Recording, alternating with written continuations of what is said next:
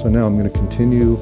We're still filling in this temple area, and we're using a micro cannula with velour 50-50 blend. I think one mistake that injectors can make in the temple is to overdo it. We have the saying, there are some people that from long-term use of Botox actually develop temporalis muscle atrophy, so they're depleted in the temple. So you want to restore the volume there.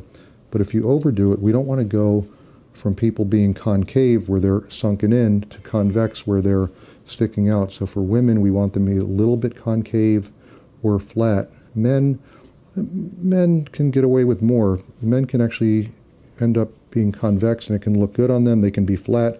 They can be a little bit concave, but not too much. But women, you never want to go to convex here because it just creates a more masculine look. Good.